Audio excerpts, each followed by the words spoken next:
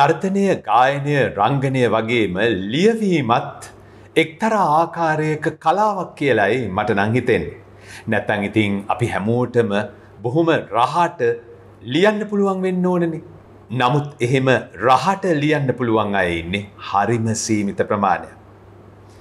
ඒ අතරින් මෑත කාලෙදී ඒ වගේ රහට ලියවෙච්ච පොත් කීපයක්ම මට කියවන්නට ලැබුණා. බොහොම අමාරුවෙන් කාලය හොයාගෙන කියවපු මේ පොත් පෙළ මගේ හිතට ලබා දුන්නේ පුදුමාකාර ආස්වාදයක්.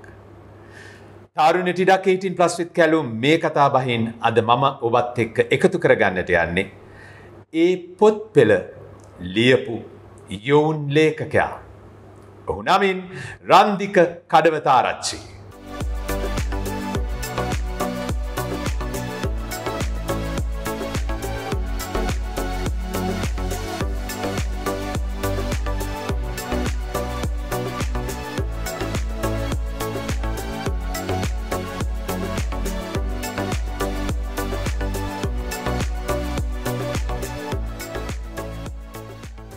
රන්දික ඔබ බොහොම ආදරෙන් ආයුබෝවන් කියලා පිළිගන්නවා. ආයුබෝවන්යි. මට බැරියයි රන්දිකට වගේ මේ තරම් රහට ලියන්න. මං හිතන්නේ හැමෝටම ලියන්න පුළුවන්. ලියන්න අවස්ථාවක් කියන්නේ Taman try නොකරන එක තමයි මට නම් හිතෙන්නේ. කියන්නේ Taman අවස්ථාවක් හදාගන්න නැති එක තමයි හේතුව කියලා මට හිතෙන්නේ. රන්දික කියපු දේ අහලා ඔන්න මොනතරම් වැඩති වුණත් මම මොනවා හරි ලියන්න දැන් උත්සාහ ගන්න ඕන. මොකද රන්දික වගේ රහට ලියන්න මට පුළුවන් නම් මං හිතන්නේ මගේ ජීවිතේ මං ඒක ලබන ලොකුම භාග්යක්. මම හැඳින්වීමේදී කිව්වා වගේ රන්දිකගේ පිරිනිවන් කඳු පාමුල කියන පොත මම මිලදී අරගත්තේ ඒ පොතේ පිට කවරය දැකලා. බොහෝ දෙනෙක් කියන කතාවක් තමයි පොතක පිට කවරය දිහා බලලා කිසි දෙයක් තේරුම් ගන්න බෑ. ඒක හොඳ පොතක්ද නරක පොතක්ද කියලා පොත කියවලම බලන්න ඕන කියලා.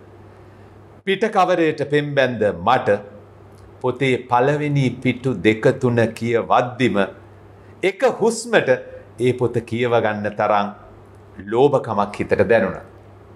ඒ තරම් රහයි ඔබේ ලියවිල්ල. රන්දිකගේ කුඩා කාලෙන්ම අපි පටන් ගමු. රන්දික මේ කොන්ක්‍රීට් වනාන්තරයේ ඉපදිච්ච කෙනෙක් නෙමෙයි. ඔව්. ඇත්තටම කොන්ක්‍රීට් වනාන්තරයට එන්නත් අකමැති කෙනෙක්. අදට ගමක හුළඟ ගමක සබාදාමත් එක්ක ජීවත් වෙන්න මට ලියන්න මූලික වෙච්ච අත්තිවාරමුණේ මගේ ගම. මම ඇත්තටම සබරගම පළාතේ රත්නපුර දිස්ත්‍රික්කයේ කහවත්ත ප්‍රාදේශීය ලේකම් කොට්ටාසේ මඩලගම කියන ග්‍රාමයේ තමයි මගේ ගම. ගමේ සුවඳ තමයි මගේ පොත් ඇතුලේ තියෙන්නේ කියන එක හරිම ආඩම්බරෙන් කියන්න කැමතියි. ගමේ වටපිටාව, ගමේ සුවඳ, ගමේ මිනිස්සුන්ගේ ජීවන රටාව, ගමේ අත්දැකීම් එක්ක හැම අකුරක්ම හැම පොතක්ම ලියවන්න මූලික පදනම ආවා කියලා මේ තැනට මාව පත් කරන්න ප්‍රධාන හේතුව ගම. ලස්සන ගමක ඉපදිච්ච කොළු පැටියෙක් රන්දිකගේ පුංචි කාලේ පවුලේ තොරතුරු මම අයියේ මට ගෙදර අම්මයි තාත්තයි හිටියේ. දැන් තාත්තා නම් ජීවිතුන් අතර නැහැ. තාත්තා 2013 අවුරුදු නැති වුණා. මට අයියලා දෙන්නෙක් ඉන්නේ. අම්මයි අයියලා දෙන්න විවාහකයි. අම්මයි මයි ජීවත් වෙනවා ගෙදර. තාම අවිවාහකයි. බඩපිස්ස පවුලේ. බඩපිස්ස. අධ්‍යාපනය ලබන්නේ මූලික අධ්‍යාපනය මඩලගම ගමේ ඉස්කෝලේ මඩලගම මහාවිද්‍යාලයේ. ඊට පස්සේ මම 7 වසරේ ඉඳලා උසස් පෙළ වෙනකම් කහවත්ත මධ්‍ය මහාවිද්‍යාලය තමයි උසස් පෙළ වෙනකම් හැදෑරුවේ. රන්දිකට ඔය ලියන්න ආස හිතෙන්නේ කොයි වගේ වයසක ඉඳන්ද? මෙහෙමයි. ලියන්න ආස හිතෙන කියන්නේ පොඩි කාලේ ඉඳලම ආස හිතෙන කියවන්න. පොඩි කාලේ ඉඳලා ඉස්සර මෙහෙමයි. අපේ තාත්තා වැඩ කරේ පතල් රස්සාව රත්නපුරට. ඉතින් පතල් රස්සාව කියන්නේ ඒක රත්නපුරත් එක්ක බැඳි ජීවිතයනේ. තාත්තා හැමදාම පතල් වැඩ කරලා සතිය ඉරනකොට බින්දු පත්තරේ විජේ පත්තරේ අරගෙන එනවා අපිට කියවන්න. එතකොට බින්දු පත්තරේ විජේ පත්තරේ තමයි ඉස්සර මමයි පොඩි අයියාගේ ජීවිතේ ප්‍රධානම සෙල්ලම්. දැන් ළමයින්ට සෙල්ලම් බඩු දුරකථන වගේ දේවල් අපිට තිබුණේ බින්දු පත්තරේ විජේ පත්තරේ කියන්නේ. මට හොඳට මතකයි ඒ දවස්වල තිබුණා පොඩි කාලේ බින්දු පත්තරේ තිබුණා නිම්මි බබාගේ කතාව, විජේ පත්තරේ තිබුණා මලිත්තාගේ කතාව, යකාගේ මලක් වගේ කතා දෙනකොට ඒ පොත් වැඩි හරිය ගත්තේ ඒ කතා ටික කියවන්න. ඊට පස්සේ එකින්කට එද්දී පහු කාලෙද්ද මේ මගේ යාළුවෙක් හිටියා. ඒ දවස්වල මේ අපිට පොත් හම්බ වෙන්නේ නැහැ කොහෙන්වත්. මගේ යාළුවගේ උපන්දිනේට එයාගේ බාප්පා තෑගි වලට පොත් දෙනවා. එතකොට අපි දෙන්න කරන්නේ මේ පොත් මාරු කරගෙන බලනවා. මට හොඳට මතකයි මම මුලින්ම කියපු පොත් තමයි මේ සෝමපුර වීරයෝ පොත. සෝමපුර වීරයෝ පොතින් තමයි මුලින්ම මම කියවන්න පටන් ගත්තේ පොතක් කියවන්න. ඊට පස්සේ ටික කාලයක් යද්දී අපේ ප්‍රාදේශීය සභාවට අයිති වෙච්ච පුස්තකාලයක් තිබුණා. ඒ පුස්තකාලේ සමාජික වෙලා එක දිගට පොත් කියවන්න පටන් ගත්තා. ඒ කියවනකොට අර ලියන්න ඕනි කියන හැකියාව තියෙනවා. ඒ දවස්වල මම පොඩි කවි ලියනවා. මම ලියලා තිනවා මේ ළමා කවි පොත් කියලා මමම ලියලා මම හදලා මම ලියලා තියෙනවා. අර දැන් ලේඛකයාගේ නම විදිහට මමම ලියලා තියෙනවා. ඊට පස්සේ මට මතකයි මේ ලොකු අයියා මට මගේ නම ගහලා සීල් එකක් හදලා ගෙනත් දුන්නා. ඒ දවස්වල මම ඒක තියලා අර සීල් එක තියලා මම අත්සන් කරනවා. වැඩි හරිය ලියන්න පටන් ගත්ත ඒ කාලේ අර ඉස්කෝලේදී රචනා ලියන්න දෙනවනේ. ඒතර මම රචනා ලියන්න පටන් ගත්තේ නිකන් කතා වගේ.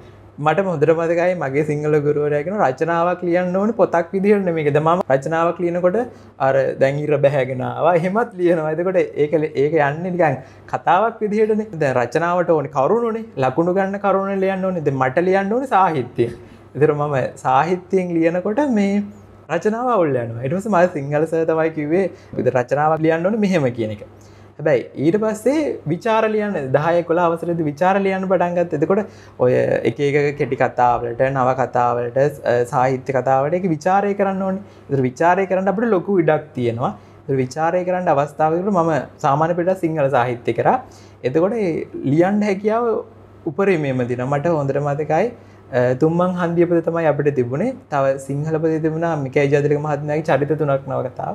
එතකොට මම චරිත 3ක් ලියද්දී අනිත් අය පොතේ ඒකේ පිටු 10ක් 15ක් මට හිතෙන්නේ පොතේ තිබුණේ. මම පොතම කියවලා ඉවරයි. ඒතකොට මට පොතෙන්ම ලියන්න පුළුවන් ਵਿਚාරය. ඒ විදිහට තමයි මම ලියන්න පටන් ගත්තේ. මුලින්ම අර කවි පොත් ලියලා ඊට පස්සේ රචනා ලියලා ਵਿਚාර ලියලා තමයි ලියන්න පටන් ගත්තේ.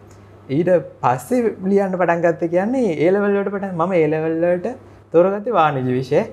වැඩි හරියක් කියන්නේ සිංහල ආසනාවට මම කොමර්ස් වලට කැමති ඉස්සර ඉඳලා. ඒ දවස්වල වැඩි හරිය ලියනවා ලියුම්. ඒ කියන්නේ අපේ කාලේ අර ෆෝන් මෝටරෝලා හැම අර පොඩි නොකියා ෆෝන් ආපු දවස්වල ඒ කාලේ යාළුවන්ගේ ලියුම් තමයි මම වැඩි හරිය ලියන්නේ. එතකොට මේ යාළුවන්ගේ ගෑල් ළමයින්ට දෙන්න මගේ අකුරුත් ලස්සනයි. මම අර කවි දාලා සින්දු දාලා තරු දාලා ලියුම් ලියනවා.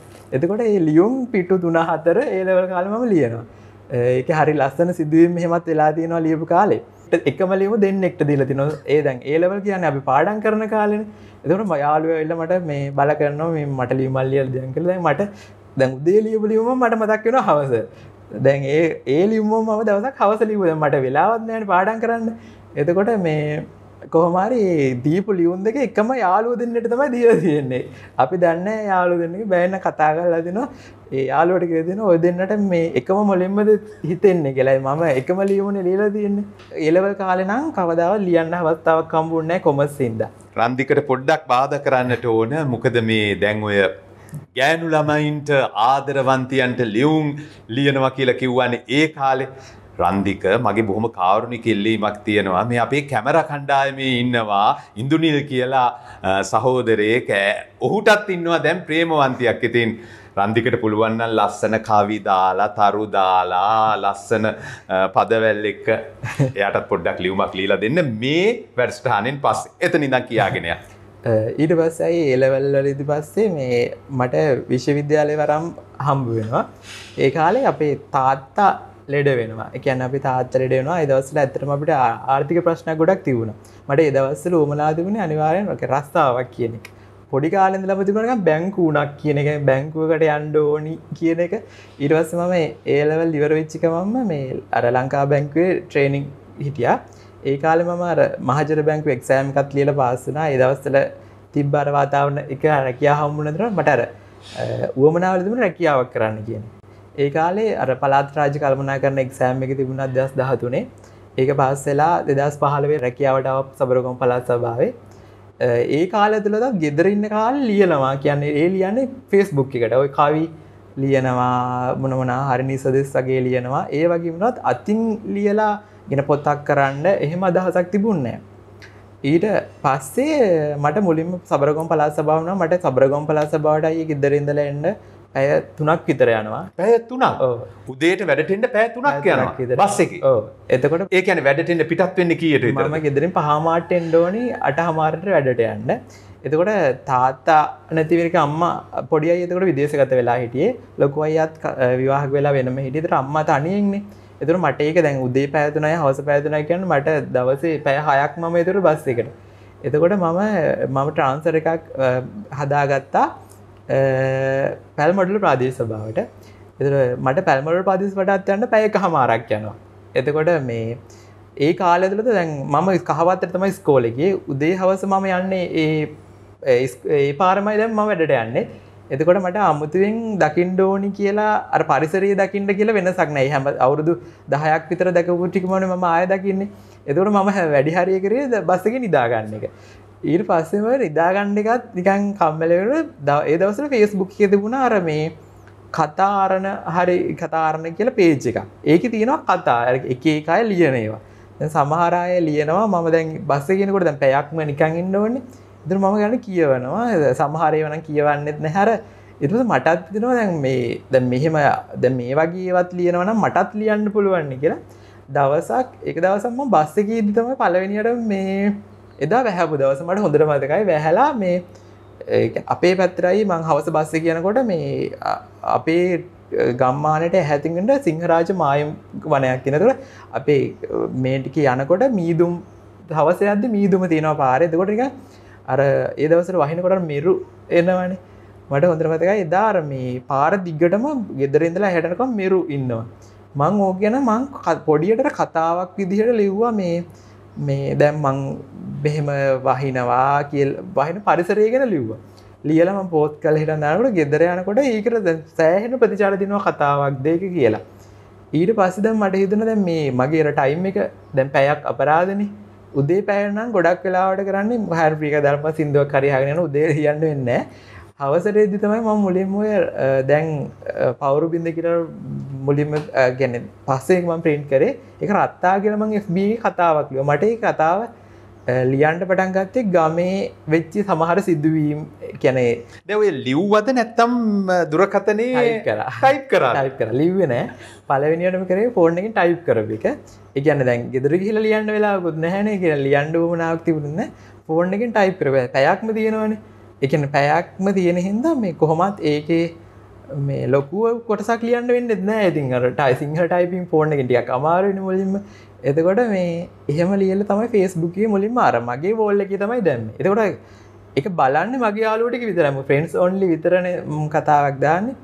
ඊට පස්සේ මේ ඕක මේ අර මුලින්ම මම මේ අර Facebook සමූහයකට දැම්මහම ඒගොල්ලෝ එක මේ අයින් කරා. අර මුලින්ම ලියන කෙනෙක්ට අවස්ථාවක් සාමාන්‍ය දෙන්නේ නැහනේ. එතකොට මේ කොහොම හරි ඊට පස්සේ මම පෝස්ට් එක පබ්ලික් දැම්මට පස්සේ ඒක අර කොටස් ටිකක් ෂෙයා වෙන්න ගත්තා. ෂෙයා වෙන්න ගත්තට පස්සේ ඒක ඇඩ්මින් මට මැසේජ් එකක් දාලා තිබුණා ඔයාට අවස්ථාව දෙන්නම් මේක කියලා.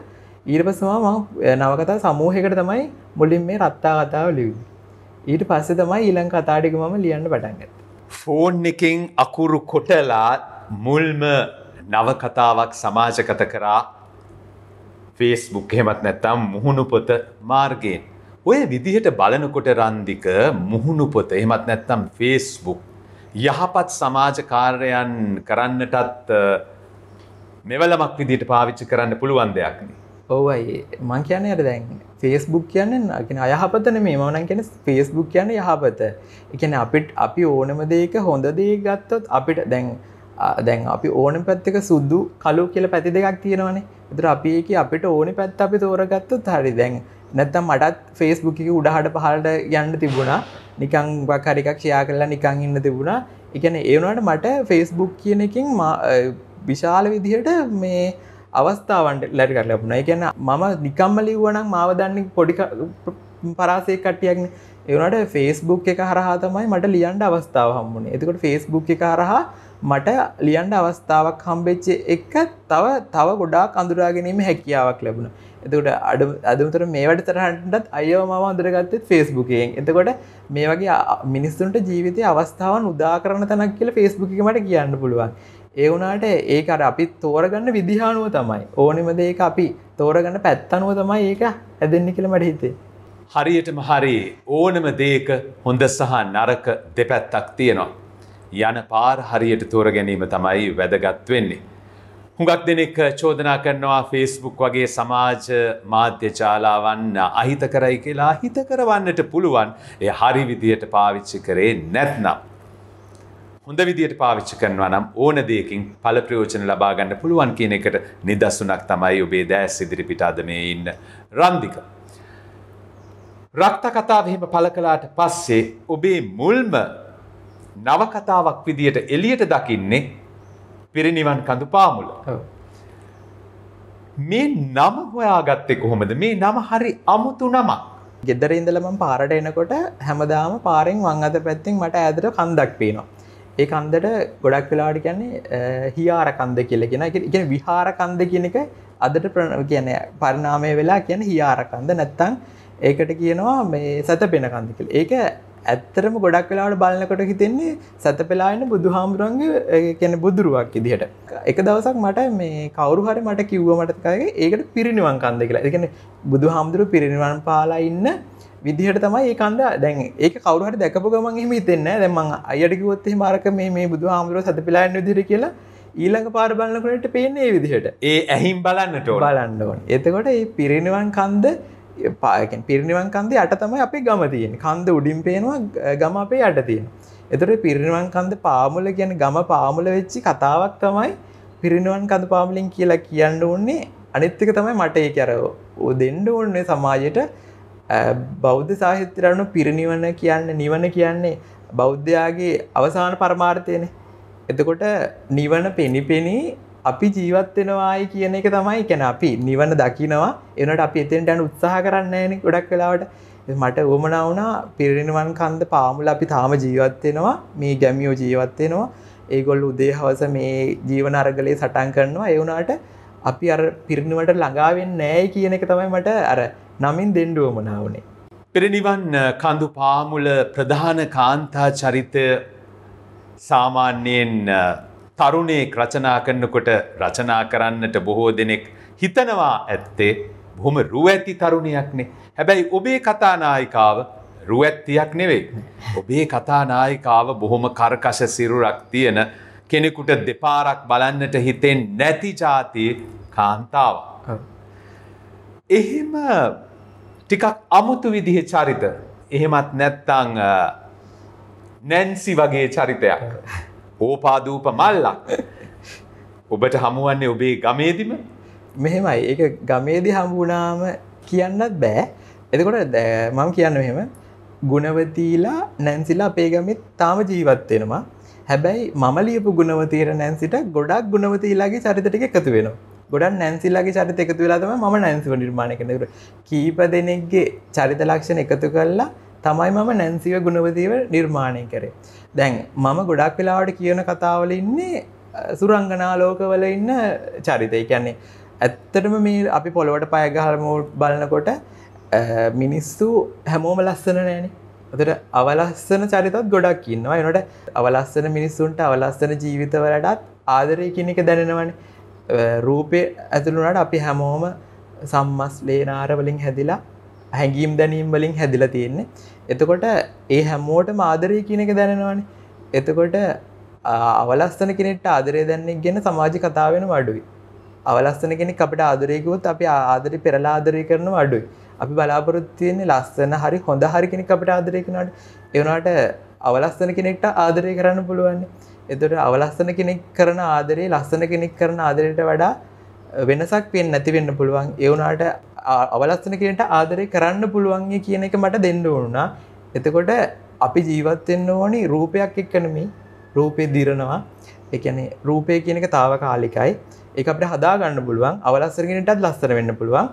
ලස්සන කෙනෙක්ට අවලස්සන වෙන්නත් පුළුවන්. ඒ වුණාට අර හැඟීම් දැනීම් කියන එක හැමෝටම පොදුයි කියන එක දෙන්න තමයි මට අර අවලස්සන චරිතයක් කතාව අග වෙනකම්ම ප්‍රධාන චරිතය කරලා මං දන්නවා කියවපු හැමෝම කියනවා පොත අවසාන වෙද්දී අවලස්සනට චරිතය තමයි ගොඩක් අය ලස්සනටම ආදරය කරන්නේ. රන්දික මේ තා කාලයකට කාගේවත් පැදුරක් පාගන්න ගිහිල්ලා නැද්ද? ඇත්තටම නෑ. මේ කොටස මම දානවා. කවන්න. කොහෙන්ද මේ පැදුරක් පාගන කතාව හොයාගත්තේ? ඒක නම් ගොඩක් වෙලාට ගමෙන් තමයි ග්‍රාමීය වචන මෙහෙමයි ඔය කියන්නේ දැන් පිරිනුවන් කඳු පාවලින් විතරක් නෙමෙයි අනිත් කතාවලට මේ මූලිකම විදිහට උනේ මම කියන්නේ ගමේ ජීවිත චරිත එක්ක ආශ්‍රය කරපු එක.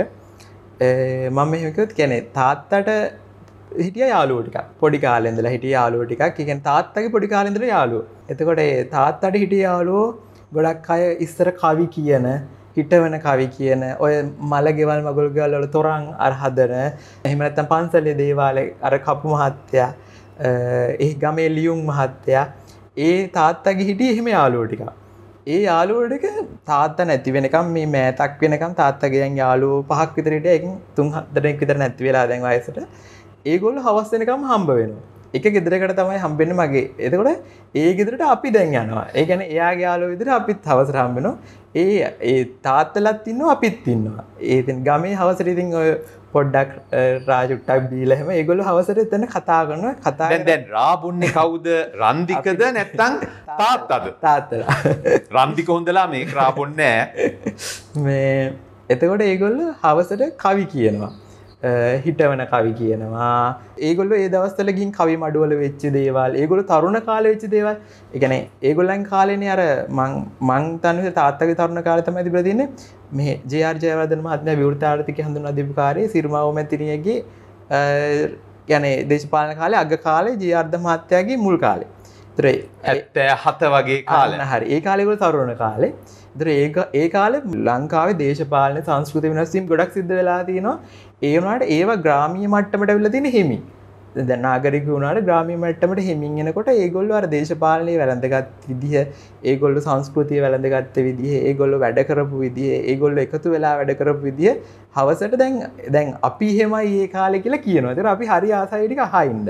ඒතර ඒ කතාත් එක්ක ඒගොල්ලෝ මෙන්න මේ වගේ තැන් වලට ගියා. ඒගොල්ලෝ මෙහෙම දැන් ඒ කාලේ තමයි පාසල් වල මූලික අවධිය තිබිලා තියෙන්නේ.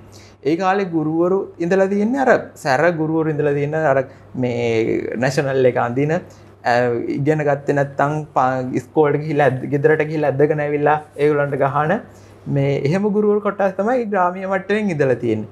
තව ඒගොල්ලෝ වැඩි හරියක් හවසට පන්සලත් එක්ක තමයි. ඒතර හාමුදුරුවෝ එක්ක තිබ්බ සම්බන්ධතාවයත් එක්ක අර ඒගොල්ලන්ගේ ජීවන පැවැත්ම වෙනස් වෙච්ච විදිය හවසට කතා වෙනවා. එතකොට අපි ඒ කාලේට ආය ජීවත් වෙනවා වගේ අපි ඒ වෙලාවට ප්‍රශ්න අහනවා මෙහෙම කොහොමද උනේ කොහොමද කියලා. එතකොට මේ ඒ කතා වලින් ගුණගත් දේවල් ටික ඇත්තටම මගේ හිතට යනවා. එතකොට මම ජීවත් වෙනවා වගේ දැනෙනවා ඒ කාලේ. දැන් මම පිරිනුවන් කඳු පාවලින් පොත ලියනකොට ඒගොල්ලෝ මුලින්ම අහුවා මේ 1977 1980 වගේ කාලවල එකක් මම ලිව්වේ කොහොමද කියන එක. ඒ කියන්නේ මම ඒ කාලේ ජීවත් වෙලා හිටියේ නෑනේ, මම ඉපදෙලාවත් නෑ. එතකොට මේ ඒ කාලේ ලියපු එකක් ගැන ඒ කාලේ ජීවත් වෙච්ච ඒමට කතා කරලා ඔයා කොහොමද මේවා දැකපු විදිහට ලියන්නේ කියලා. එතකොට අරගොල්ලන්ගේ වචන වලින් මම දැකපු දේවල් මගේ හිතට ඇවිල්ලා තමයි ඒක අකුරු වුනේ. එතකොට ඒගොල්ලන්ගේ ආభాෂය තමයි මගේ පොත් ලියන්න ගමයි ඒගොල්ල තාත්තගේ යාළුවන්ගේ ආభాෂයත් අම්මා තාත්තගේ ආభాෂය මම ජීවත් වෙච්ච වටපිටාව තමයි පොත් ලියන්න මට මූලික පදනම වුණේ. පිරිනිවන් කඳු පාමුල පොත ගැන අපි ඔය විදියට කතා කරනකොට මට ඊට පස්සේ අවස්ථාවක් ලැබෙනවා ඔබේ තවත් නිර්මාණයක් රස විඳින්න. සහස්රංශි. මේ නිර්මාණයේත් අර පැදුර පාගන්න ගිය කතාව වගේම ව්‍යංකාර්ථයෙන් කියන බොහෝ දේ හරිම අපූර්වට ලස්සනට ඔබ ඉදිරිපත් කරලා තියෙනවා. විශේෂයෙන්ම ඔබේ බොහෝමයක් හදවතට කියන්නට තියෙන දේ පරිසරය ආශ්‍රය කරගෙන කියපු අවස්ථාවන් අපි ඒ පොත්වල දැක්කා. මං හිතන්නේ මෙහෙම කරන්න ඔබට හිත දෙන්නට ඇත්තේ ඔබ පරිසරයට ආදරය කරන කෙනෙක් නිසා වන්නට ඕන. සහස්රංශී කියන එක නම්ෙන්ම මට ඕනුනේ සබාදාමත් එක්ක ලියන්න. ඒතර සහස්රංශී කියන්නේ සහසක් රැස් ඇත්තාගෙන ඉර කියන අර්ථය තමයි මට දෙන්න ඕනේ. ඒ කියන්නේ ලෝකෙම එළිය කරන්න ඉරනේ. එතකොට ඉරෙන් මුළු කතාවම එළිය කරන්න තමයි මට ඕන උනේ. එතකොට සහස්රාංශී වල දැන් සමහර සිදුවීම් සිද්ධ වෙන දේවල් කෙලින්ම කියන්න උවමනාවක් උනේ නෑ මට. එතකොට පාඨකයෝ කෙලින්ම දැනගන්න ඕනේ මේක සිද්ධ වෙන්නේ මොකක්ද කියන එක. ඒ වුණාට මට හැම වෙලේම ඕනේ පරිසරයේ උදාහරණ වලින් දෙන්න. පිරිනිවන් කඳ පාමුලින් වුණත් පරිසරයේ උදාහරණ වලින් මට අර වෙන්න ඕනේ දේ පාඨකයාට හිතා ගන්න අවස්ථාව. එතකොට එක එක්කෙනාට එක එක විදිහට හිතා ගන්න පුළුවන්. එතකොට දැන් මම හිතපු දේම පාඨකයා හිතන්න ඕනේ කියලා එකක් නැහැනේ. එතකොට එක එක්කෙනා කියවන රුචිකත්වය වෙනස්. එතකොට ඒ හින්දා පොත කියවද්දී එක එක්කෙනාට වෙනස් විදිහට Tamanට අර්ථකථනය කරන්න පුළුවන්. එතකොට පොත කියවපු සමහර අය මට කතා කරලා මම හිතපුවත් නැති දේවල් මේ සිදුවීම් වල වෙලා කියලා මට කියනවා. එතකොට මේ පරිසරය ඇතුලේ මෙන්න මේ දේවල් සිද්ධ වුණා කියන එක පාඨකයෝ තමන්ගේම ලෝකයක් හදා ගන්නවා. එතකොට මම එකපාරක් සාස්ත්‍රාංශී පොත ටෙලිනාට්‍යයක් වෙන්න කියලා Facebook එකේ දැම්මහම ගොඩක් ආවුවා ඒක ටෙලිනාට්‍යයක් කරන්න එපායි කියලා. මොකද ඒ පිරිනුවන් කඳ පාවලින් පොතත් ඒතර ඒගොල්ලෝ අර මවාගත්ත චරිතය ආවේ නැති වුණොත් ඒගොල්ලන්ට ඒක බලන්න හිතෙන්නේ නැහැ කියන එක. එතකොට මට උමනා වුණේ එක එක පාඨකයාගේ එක එක රුචිකත්වයට ඕන විදිහට එක එක පොත බලා ගන්න. එතකොට එක්කෙනෙක් කියවලා ගුණවතී ගැන හිතන විදිහ එක එක්කෙනාට වෙනස් වෙන්න පුළුවන්. දැන් මුලදිම ගුණවතී ගැන මුලින් කතා කරද්දි සමහර අය පොත මුලින් බැලලා මට බැනලා කියනවා දැන් ගුණවතී ගැන හොඳ මුලින් කතාවේ කියන්නේ මේ හොඳ නැති චරිතයක් විදිහටනේ සෝමපාල කියන්නේ හොඳ චරිතයක් විදිහට මම මේ පිරිනුවන් කඳ පාමුලි. අර දැන් ඩිංගිරාර ගුණාංශ කියන එක සහස්‍රාංශී පොතේ හොඳ චරිතයක් විදිහට ඒත් කතාව අවසාන වෙනකොට එයා නරක චරිතයක්. එතකොට එක එක්කෙනාට දැන් කුතුහලයත් එක්ක Tamanට ඕන විදිහට චරිත නිරූපණය තමන්ගේ හිත ඇතුලේ හදාගන්න මම අර පරිසරයෙන් උදාහරණ අරගෙන යොදාගත්තේ. ඒතර එක එක්කිනාගේ රුචිකත්වය අනුව කතාව හදාගන්න පුළුවන්. මට අමතකම නොවන තවමත් hina වෙවි මතක් කරන්නට පුළුවන් සිදුවීම් වගේක් තියෙනවා. පිරිනිවන් කඳු පාමුලක සිදුවීමක් තමයි පොලොස් ගෙඩියක් කඩන්න උඩට ගිහිල්ලා නැත්තම් පොලොස් ගෙඩියක් අරගෙන එන්න ගිය අවස්ථාවක පොලොස් ගෙඩිය ගන්න ගිහිලා නමුත් අඩිය තියන්නේ මල පහගොඩකට. ඒ අවස්ථාවේදී පාවිච්චි කරපු වචන පෙළ මට අදටත් මගේ මුවගට සිනාවක් නැගෙන වචන පෙළක් මම හිතන්නේ නැන්සි වෙන්න ඕනේ කතන්දරේ කියන්නේ. ඒ වගේම සහස්රාංශී නවකතාවේදී මංගල්‍යයක් නැවතෙනවා මනමාලයාගේ ගෙදර ජයසේකරගේ ගෙදර වැසිකිළියක් නැති ගම නිසාවෙන්. මොකද කුමාරි හාමිට වැසිකිළි යන්නට වෙලා මහවැස්සේදී එළියට ගියාම කුමාරි හාමි අවශ්‍යතාවය සඳහා පහත් වෙද්දී ඉස්සරහින් ගෙදර වැඩකාර මෙහෙකාර මිනිස්සයා ඉදිරියට එනකොට ඇති වෙච්ච අවස්ථාව හින්දා මේ දේවල් අපි කියවද්දී ඔබ කිව්වා වගේ මේ චිත්ත රූප අපේ හිතවල මැවෙනවා. මේ සිදුවීම මේ ආකාරයට වන්නට ඇති. ඇත්ත. එතකොට අපිටත් හිතනවා යම් කිසි විදියකින් මෙය හරියට ටෙලිනාට්‍යයකට චිත්‍රපටයකට හසු කරගත්තේ නැත්නම් අපේ හිතේ තියෙන රූපවලට යම් කිසි අසාධාරණයක් වෙනවා කියලා. ඔව්. එතකොට අර පාඨකයාට අපි සාධාරණයක් කරේ නෑ වගේ දැනනවා. ඒ කියන්නේ අපි පාඨකයාට මුලින්ම පොත දීලානේ තියෙන්නේ. එතකොට පාඨකයා Tamanට ඕනේ රූපයක් මවාගෙන තියෙන්නේ. දැන් මමත් සමහර ටෙලිනාට්‍ය දැන් බලද්දී පොත් කියවලා තියෙද්දි මේ පොත නෙමෙයිනේ කියලා එකක් අපිට හිතට දැනෙනවා. එතකොට අපි පාඨකයාට කරන අසාධාරණයක් කියලා තමයි හිතන්නේ. ඒක ඉතින් ඒක අධ්‍යක්ෂකවරයා හරි තිරපිටපත් රචකයා හරි ඒක අර පොත අනුවම පොත ලියනවා නම් ඒක මේ අසාධාරණයක් ලක් වෙන්නේ ඒත් මේ ඒ විදිහටම ලියවන්න හැබැයි ගොඩක් වෙලාවට අර දෘශ්‍ය මාධ්‍යයට ගන්නකොට ඒකේ පොඩි ප්‍රශ්න තියෙනවනේ සමහර දේවල් වල ඒත් අර පාඨකයන්ට කරන අසාධාරණයක් තමයි පොත තිරපිටපතට එන්නේ නැති එක. එහෙම නොවෙච්ච අවස්ථාවත් අපි ඕන තරම් දැකලා තියෙනවා. පොත කියවුවා වගේම ටෙලිනාට්‍යයේ රස විඳපු අවස්ථාවක් විශේෂයෙන්ම මතක් කරන්නට ඕන ටීවී ඊළඟරත්න ශූරින්ගේ අඹයහළුව පොත සුදත් දේවප්‍රිය අඹයහළුව නමින්ම රූපවාහිනියට ගෙනෙද්දි ඒ දැක්ක චිත්ත රූප ඒ විදිහටම අපි දැක්කා. සුදු අප්පෝ නිමල් ඒ අම්මා තාත්තා අත්තම්මා නපුරු මෛත්‍රී ඒ විදියටම හිටියා. ඉතින් මම හිතන්නේ මෙතෙන්දී චරිතවලට රංගවේදීන් තෝරා ගැනීමේදී අධ්‍යක්ෂකවරුන් ගන්නා තීරණ බොහෝ විට බලපානවා වන්නට පුළුවන් සාර්ථක නිර්මාණයක් කරන්නට විශේෂයෙන්ම ජනප්‍රිය සම්මානිත නවකතාවක් ඇසුරේ. රන්දිකගේ ලියවීම් කලාවේ දැනට පොත් 5ක් ප්‍රකාශයට පත් කරලා තියෙනවා. පවුරුබිඳ, පිරිනිවන් කඳු පාමුල, සහස්රංශි භද්‍ර සහ මාගරට් පෞරුබින්ද සහ භද්‍ර පොත් දෙක මම මිලදී අරගත්තත් තවමත් මට කියවන්න වෙලාවක් හොයාගන්න හම්බුනේ නැහැ. ඒක හින්දා මට ඒ ගැන අද කතා කරන්නට අදහස් දක්වන්නට බෑ. හැබැයි මාගරට්ව හොයනවා මාගරට්ව ගන්න නැහැ. ඔව් මාගරට් මේ වෙනකොට අයියේ මේ මුද්‍රණේ නැහැ. කියන්නේ ප්‍රින්ට් එක ඉවර වුණා. අර මේ දවස්වල කොළ වල ප්‍රශ්නයක් නිසා මුද්‍රණය කරලා තිබුණේ නැහැ. දැන් කොහොමද ළඟදිම රීප්‍රින්ට් එකක් දාන්න බලාපොරොත්තු වෙනවා. මාගරට් තමයි වැඩිපුරම ප්‍රතිචාර හම්බෙච්ච පොත. දැන් පොත් 5ක් ලිව්වා. මාගරට් පොතට තමයි මං හිතන්නේ මේ වෙනකොට මට කොහොමත් දවසකට නම් කෝල් එකක් හරි මෙසේජ් එකක් හරි එනවම තමයි මාගරට් පොත ගැන. ඉතින් මාගරට් තමයි මේ මිනිස්සුන්ගේ හිත ඇතුලේ ගොඩාක් වෙලාවට පළපදියම් වෙච්ච පොත කියලා මට හිතෙනවා. පොත් 5ක් ලියලා තියෙනවා. මීළඟට ඔබේ බලාපොරොත්තු මේ අවුරුද්දේ පොතක් දැනට ලියාගෙන යනවා අයියේ. දැන් මම ලියලා තියෙන පොත් 5ම මාතෘකා 5ක්. ඒ කියන්නේ වෙනස් රස තමයි තියෙන්නේ. පිරිනිවන් කඳු පාමලින් කියවපු කෙනෙක්ට භද්‍රපත කියවද්දී ඒක ගොඩක් වෙනසක් දෙනවා. ඒ පොත් දෙකම කියලා මාගරට් පොත කියවද්දී ගොඩක් අය අහනවා මේ පොත් දෙක කිව්වේ මමවද කියලා. එතකොට මට උමනාව ඕනේ ඒ කියන්නේ එකම සීමාවකට කොටු වෙන්නේ නැතුව වෙනස් විදිහට මට පුළුවන් හැකියාවෙන් ලියන්න මේ අවුරුද්දේ එන පොතත් ඊට අර පොත් පහටම වඩා හාත්පසින්ම වෙනස් පොතක් ලියන්න තමයි බලාපොරොත්තු වෙන්නේ. පිරිනිවන් කඳු පාමුල ස්වර්ණ පාඨක සම්මාන උළෙලේ 2022 වසර වෙනුවෙන් අවසන් පොත් 10 අතරට තේරිලා ඔබ සහතික පත්‍රයක් තිලින එහෙම දිනා ගත්තා. ඔය. ඔබ ලියන්නේ සම්මාන බලාගෙනද? මම ලියන්න පටන් ගත්තේ හම්බෙන්. එතකොට මම පොතක් ප්‍රින්ට් කරන්න පටන් ගත්තේ හම්බෙන්. එතකොට දැන් පොතක් සම්මාන වලට ගිය එකත් අහම්බෙන් සිද්ධ වෙච්ච දෙයක්.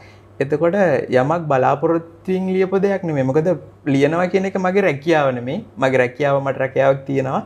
එතකොට ලියනවා කියන එක මම ලියන්නේ මගේ මානසික තෘප්තියට. සම්මානයක් හම්බෙනවා කියන එක වෙලාවකට කියන්නේ අභිමානයක්. ඒ වුණාට සම්මානයක් කියන එකට වඩා අර දවසකට සැරයක් කවුරු හරි එකක් කෝල් එකක් දීලා මෙසේජ් එකක් දාලා මේ පොත හොඳයි කියන එක මම හිතනවා සම්මාන හොඳයි. ඒ වුණාට පාඨකයන්ගෙන් ලැබෙන සම්මානය තමයි වටිනම සම්මානය කියලා මට හිතෙන්නේ. ඔය කතාව රන්දික මටත් කිව්වා. මොකද රන්දිකගේ දුරකථන අංකය හොයාගෙන පිරිනිවන් කඳු පාමුල කියෝපු ගමම මම කතා කරලා කිව්වේ මල්ලෝ ඔයා නම් හරිම දක්ෂයෙක්. ඔයා නම් කොහෙද මෙච්චර කල් හැංගිලා හිටියේ? ඔයා නම් පුදුම දක්ෂ ලේඛකයෙක් තරුණයෙක් කියලා මට ඔයා ගැන හරි ආඩම්බරයි කියලා. මතකයිද ඒ දවස්? මතකයි. ඇත්තටම ඒ කියන්නේ මෙහෙමයි මම ග්‍රාමීය මට්ටමින් ඉඳලා එතකොට මම සීමා වෙච්ච ජීවිතයක් ගත කරන කෙනෙක්. එතකොට අයිලා වගේ ප්‍රසිද්ධ කෙනෙක් මට එහෙම ගොඩක් අය කතා කරලා තියෙනවා. දර්ශනා සම්විජේතිලක ප්‍රවීණ ලේඛිකාව මහාචාර්ය සමන්චන්ද්‍ර රත්නසිංහ සර් එතනින් යම ක්‍රිකට් ක්‍රීඩ සචිත්‍ර සේනානායක එයාලා හැමෝම මට කතා කරාම එතකොට ඒගොල්ලන්ගේ අගය කිරීමක් ලැබෙනවා කියන්නේ ලොකු වටිනාකමක්. අනිත් අයගේ වටිනාකමක් නැහැ කියන එක නෙමෙයි. එතකොට මට දැනෙනවා එතකොට මම දෙයක් කරායි කියන එක මට ගැන ආත්ම අභිමානයක් දැනෙනවා. එතකොට ඒක තමයි මම හිතන්නේ ලේඛකයෙක් විදිහට ලබන්න පුළුවන් උපරිම සතුට. අනිවාර්යෙන්ම ඔබේ නිර්මාණයක් කියවන ඕන කෙනෙකුට ඒ සතුට නැවත ආපහු ඔබට ලබා දෙන්නට හිත නොයදෙනවා නම් තමයි පුදුම. ඔබ අගය කරන ලේඛක ලේඛිකාවන් කවුද ලංකාවේ? මම හිතන්නේ ඔබ ප්‍රිය කරනවා ශාන්ති දිසානායක මහත්මියව. අනිවාර්යෙන් මම වැඩිපුරම කියවලා තියෙන්නේ ජයසේන ජයකොඩි මහත්මයාගේ පොතුයි ජයකොඩි සෙනෙවිරත්න මහත්මයාගේ පොත්. එතකොට ඒ දෙන්නාගේ පොත් තමයි මම මුලින්ම කියන්නේ පොඩි කාලේ ඉඳලා වැඩිපුරම කිව්වේ. ඒතර ඒ පොත් ඇස්සේ තමයි මගේ ගොඩක් වෙලාවට අයිය කියලා දෙන්නම් පිච්ච මල නව කතාව අනිවාර්යෙන්ම අරලිය මල් ආරාමයේ. එතකොට මං හිතන්නේ ජීවන දර්ශනයක් තමයි මේ පොත් හත ඇතුළේ තියෙන්නේ. එතකොට සමහර වෙලාවට ජීවිතයේ සමහර ප්‍රශ්න සමහර දරා ගැනීම එනකොට පිච්ච මල් නව කතාවත් එක්ක බැඳලා තියෙන රාහුල හාමුදුරන්ගේ චරිතය අදටත් මට ජීවමානව මතක් වෙනවා. ඒ හාමුදුරුවෝ මෙන්න මේ දේවල් ගත්තා. ඒකට අර වර්තමානයේ ජීවත් වෙලා ඉන්න කියන අපි ආශ්‍රය කරන අපි දකින හාමුදුරුවන්ට වඩා ඒක අර මේ අජීවී චරිතය ගොඩක් වෙලාවට හිත ඇතුලේ අර පරමාදර්ශී චරිතයක් වෙලා තියෙනවා. එතකොට ජයකොඩි සෙනෙවිරත්න මහත්මයාගේ පොත් ඒ වගේම ශාන්ති දිසානායක මහත්මියකුත් ඇත්තටම එතුමිය මගේ සහස්රංශී පොතටත් විශේෂ වටිනාකමක් එකතු කරා පොතට. ඒ වගේම දර්ශනා සම්මේ විජේතිලක මිස් එතුමිය භද්‍ර පොත වෙනුවෙන් මේ මට විශේෂ ලිපියක් නිකුත් කරා. ඉතින් ඒ වගේ අර ප්‍රවීණ ලේඛක ලේඛිකාවොත් මට කතා කරනවා එයාලගේ ආభాෂය ලැබෙනවා. මට මතකයි අලුත් දර්ශනාශම්‍ය මිස් එයාගේ අලුත් පොත මට තෑගි විදිහට එවලා තිබුණා, ලියලා තිබුණා. අපි වේදිකාවෙන් බැහැලා යනකොට ඔයගොල්ලෝ මේ වේදිකාව බාර ගන්න කියලා. ඇත්තටම මේ වගේ ප්‍රවීණ කෙනෙක්ගෙන් මේ වගේ අර අපිට ගුරුහරුකමක් අවස්ථාවක් ආශිර්වාදයක් ලැබෙනවා කියන එකත් ලොකු සතුටක්. අපේ බොහෝ දෙනෙක් හිතනවා රැකියාවක් කරන ගමන් තමුන් කැමති දේ කරන්න, තමුන් සිහින මවන දේ කරන්න වෙලාව හොයාගන්න බැහැයි කියන එක. නමුත් ඔබ ඒ අභියෝගය බොහොම සාර්ථකව ජය අරගෙන රැකියාව කරන ගමන් තමුන් ප්‍රිය කරන දේත් කරනවා. ඕනකමක් තියෙනවා නම් ලෝකේ කරන්න බැරි දෙයක් නැහැ නේද රන්දික? ඔව්. ඒ කියන්නේ අපිට දවසට පොඩි හරි අවස්ථාවක් තියෙනවානේ. මිනිස්සු කොච්චර බිසි කිව්වට අපි පොඩි හරි අවස්ථාවක් අපිට තියෙනවා දවසක දෙයක් කරන්න. එතකොට හැබැයි ඒක අපි ආසාවෙන් දෙයක් කරන්න. දැන් මම කියන්නේ හැමෝටම ලියන්න කියන එක. ඒ කියන්නේ ඒ වුණාට අපි මොකක් හරි රැකියාවක් කරද්දී අපිට තව දෙයක් කරන්න, එක්ක ෆොටෝ එකක් ගන්න, එහෙම නැත්නම් වීඩියෝ එකක් හදන්න, අඩුමතරමින් පොතක් ලියන්න, එහෙම නැත්නම් තමන්ගේ වත්තේ දෙයක් හරි කරනවා. ඒ දෙයට අපි කැමැත්තක් හදාගන්න ඕනේ. අපි අපෙන් හොයාගන්න ඕනේ අපිට කරන්න පුළුවන් දේ මොකද්ද, අපි මොකටද කැමති දේ කියලා. එතකොට දවසේ අපිට වෙලාවක් අනිවාර්යෙන්ම අපිට හදාගන්න පුළුවන්. ඇත්තටම දැන් මම ලියන්න පටන් ගත්තේ බස් එකේදී. එතකොට මට පැයක කාලයක් බස් එකේදී ටයිප් කරන්න තිබුණා. මට ගෙදර ගිහිල්ලා ටයිප් කරන්න වෙලාවක් තිබුණේ නැහැ. එතකොට ඉතින් ඒ කාලය තමයි අපි ප්‍රයෝජනට ගන්න ඕනේ. මම කියන්නේ අර දෙයකට ආදරය කරලා පටන් ගත්තොත් අපි අනිවාර්යෙන් මේ දේ කරනවා. ඒ කියන්නේ දෙයක් හැංගීමෙන් කරන්න ඕනේ. ඒ කියන්නේ එක දෙයකින් ජීවත් වෙන්න අමාරු කාලයක් තියෙන ආර්ථික මට්ටමත් එතකොට තව දෙයක් කරන්නත් අපි ඒ කියන්නේ ඒකෙන් මූල්‍යම ලාභය විතරක් නෙමෙයි. මොකක් හරි දෙයකට කැමැත්තෙන් කරොත් අනිවාර්යෙන්ම අපි දී කරන්න දවසේ වෙලාවක් හොයා ගන්නවා. ඒ හින්දා මම කියන්නේ දෙයකට ආදරෙන් කියන්නේ කැමැත්තෙන් පටන් ගන්න. එතකොට අලුතින් දෙයක් අපිට කරන්න අනිවාර්යෙන් අපි වෙලාවක් හොයා ගන්නවා. රන්දික මේ කාලේ පොතක් පළ කරනවා කියන එක ලේසි දෙයක් නෙමෙයි.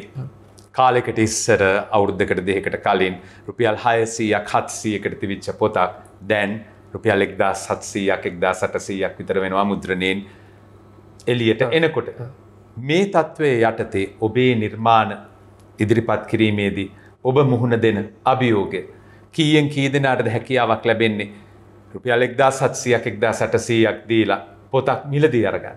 ඔව්. සාමාන්‍ය මිනිස්සුන්ට ජීවත් වෙන්න තියෙන ආර්ථික මට්ටමත් එක්ක පොතක් ගන්න කියලා ලොකු මුදලක් වෙන් කරන්න බෑ. ඒක දැන් ගොඩක් ප්‍රකාශන ආයතන වලට ලේඛකයන්ට හම්බෙච්චි කියන්නේ මේ ආර්ථිකයේ හින්දා වෙච්ච ලොකු අවාසියක්. ඒ හින්දා ලොකු නිර්මාණ බිහි වෙන්න තියෙන අවස්ථාවත් අඩු වෙලා තියෙනවා. දැන් මගේ මුලින්ම පිරිනිවන් කඳු පාමුලින් පොත අලෙවි කරේ රුපියල් 890ක් වගේ මුදලකට. දැන් ඒක රුපියල් 1600ක්.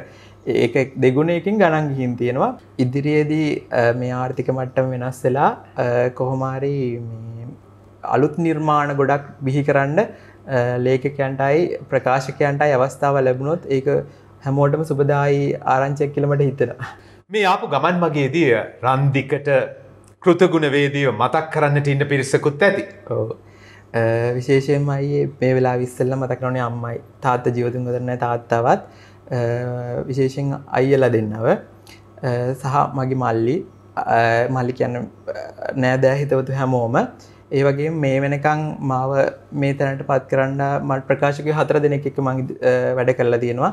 ඒ ප්‍රකාශකයෝ හැමදෙනාම පොඩි කාලේ ඉඳලා ගමේ හිටියේ යාළුවෝ, කාර්යාලයේ යාළුවෝ, ඒ වගේම අර මං කිව්ව තාත්තගේ මට අවස්ථාව අරන් දීපු මගේ තාත්තගේ යාළුවෝ ඒ ගොඩක් අය ජීවිතුන් අතර අද නැහැ. ඒගොල්ලෝ අනිවාර්යෙන් සිහිපත් කරන්න ඕනි. ඒ වගේම මේ වෙනකන් වචනකින් හරි උදව් කරපු හැමෝටමත් මගේ අකුරක් හරි කියවල මට මං ගැන ස්තුති ගුණ වර්ණනා කරපු මට ඉදිරියට යන්න අවස්ථාව සලසා දීපු හැම පාඨකෙක්ම මේ වෙලාවේ විශේෂයෙන් මතක් කරන්න ඕනි. අනිත් විශේෂයෙන්ම අයියට මේ අවස්ථාව මට ලබා දෙනුට ගොඩක් ස්තුතිවන්ත වෙනවා. මේ අවස්ථාව ලබා දුන්න නෙමෙයි ඔබ ලබා ගත්තා. ඒ ඔබේ ලිවීමේ හැකියාව තුලින් කියලා කිව්වොත් මම හරි. අද රන්දිකත් එක්ක මේ කතාබහේදී මම ඔබත් එක්ක එකතු වන්නේ රන්දික ප්‍රිය කරන ස්වාභාවික පරිසරයට බොහොම නෑකම් කියන අපූරු තැනක තියෙන නිවහනක ඉඳගෙන මේ නිවහන නම් කරලා තිබෙන්නේ Hailsham Bungalow කියලා. ඉතින් මේ නිවහන තියෙන්නේ පන්නිපිටිය කලල්ගොඩ ඉසුරු මාවතේ මේ හේෂන් බංගලෝ එකේ ඕනම කෙනෙකුට බොහොම නිදහසේ සුව පහසුව නිවාඩුවක් එහෙමත් නැත්නම් රාජකාරී ජීවිතයෙන් බැහැර වෙලා දවසක් දෙකක් ගත කරන්නට පුළුවන් සියලුම පහසුකම් වලින් සපිරුණු තැනක් අපි ආරම්භ කරනවා ඔබට මේ ස්ථානයට ඇවිල්ලා මේ සුව පහසුව ජීවිතේ චමත්කාරය අත්විඳින්නට කියලා. ඒ වගේම තාරුණ්‍යයට ඉඩක් 18+ with කැලුම් මේ කතාබහ සඳහා පූර්ණ අනුග්‍රහකත්වය ලබා දෙන්නේ අපේ රටේ තිබෙන ප්‍රමුඛතම වාණිජ බැංකුවක් වන HNB බැංකුව දැන් අලුත් වෙලා නූතන සමාජයට ගැලපෙන පරිදි අපේ තරුණ තරුණියන්ටම ගැලපෙන පරිදි බැංකු ගිණුම් සහ සේවාවන් රැසක් දැන් හැටන් නැෂනල් බැංකුවෙන් ඔබට ලබා ගන්නට පුළුවන්. ඉතින් මේ හිතගිය තැන බැංකුව HNB බැංකුව ඔබේ එදිනෙදා බැංකු කටයුතු සඳහා ඔබේ බැංකු සහකරු වශයෙන් තෝරා ගන්නා මෙන් බොහොම කාරුණිකව අපි ඔබට මතක් කරනවා. රන්දික ඔබේ අනාගත බලාපොරොත්තු අපේක්ෂාවන් ਸਰව ප්‍රකාරයෙන්ම සාර්ථක වේවා කියලා ප්‍රාර්ථනා කරනවා. තව තවත් වැඩි වැඩියෙන් මේ වගේ රහට ලියවිච්ච පොත් අපේ රටේ සිංහල නවකතා කියවන්නට රුචි කරන කැමැත්තක් දක්වන ප්‍රේක්ෂක ජනතාවට පිරිනමන්නට ඔබට වාසනා මහිමය ලැබේවා කියලත් මම ප්‍රාර්ථනා කරනවා. රන්දික කියවන්න කැමති කෙනෙක් කියලා කිව්වනේ. ඉතින් රන්දිකට කියවන්න මමත් පොත් දෙකක් තෝරගෙන ආවා. මේක සිංහල පොතක් සහ ඉංග්‍රීසි පොතක්. භාෂා දෙකෙන්ම තියෙන පොත් දෙකක්. මේ පුංචි තිලින ආදරෙන් බාර ගන්න. ඒ වගේම මේ කතාව නිමා කරන්නට ඉස්සෙල්ලා බොහොම කඩවසම් තරුණයෙක්, ලියන්න දන්න තරුණයෙක්, රැකියාවක් තියෙන තරුණයෙක් නුදුරු අනාගතයේදීම රන්දිකගේ හිතගත්ත සහකාරියෙක්ගේ පැදුර පාගන්න රන්දිකට අවස්ථාව ලැබේවා කියන ප්‍රාර්ථනයත් එක්ක මේ කතාබහ මෙතනින් නිමාවට පත් කරනවා. ගොඩක් ස්තුතියි මේ අවස්ථාව ලබා දුන්න එකට. ආයිබෝවන්.